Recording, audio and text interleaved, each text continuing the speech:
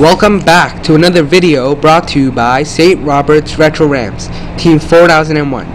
In this video, we will be testing our robot using LabVIEW and the driver station.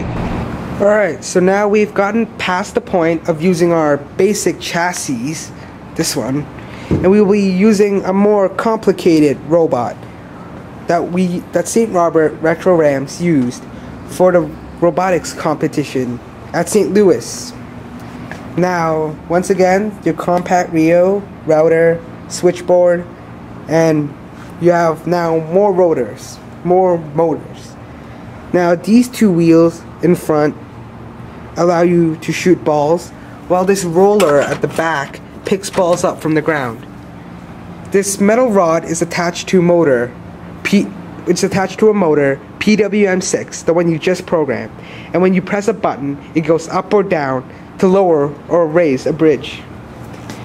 Now, it follows a drivetrain, an arcane drivetrain, and it has an override switch right here, right there,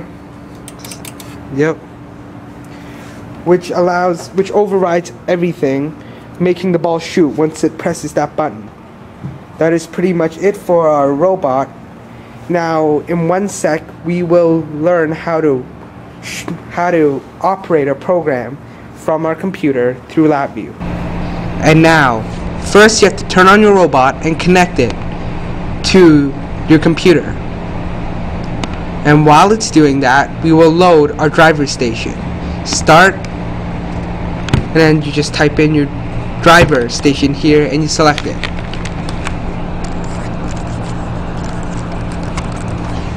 FRC driver station.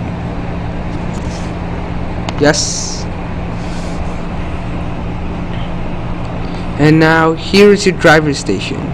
If you haven't configured it already, configure it so that your team name shows up here, like here, and then you select all the other things.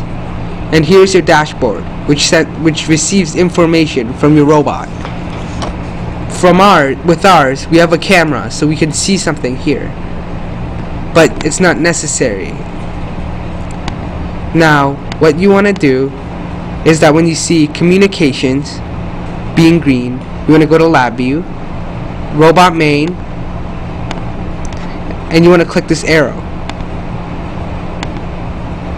This arrow deploys your entire project to your robot so that it'll do what you want it to do. Save, and OK. It won't let you do anything if you don't press OK, so you have to press OK. Now, while it's deploying, let's look at some stuff. Diagnostics. This tells you what devices are connected, such as joystick 1 and joystick 2. Now, while it's deploying, we will also look at I/O. Here are a bunch of buttons. These buttons allow you to control the robot as well as your joysticks. We will learn how to program these later. But essentially, that is it.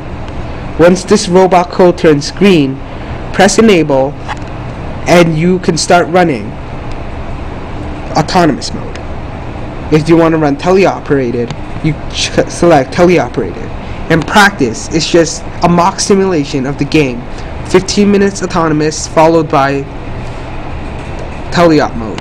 Yes, teleop. Now, I'll be back as soon as this finishes deploying. So here is joystick 2. Yes. And now we will press enable. And watch as PWM6 motor, which is this bar, move.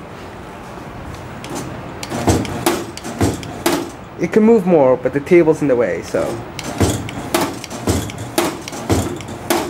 Yes. And that is essentially it. Once you're done, remember to disable your code so that it's safe for you and others. We hope you enjoyed this video, and take care.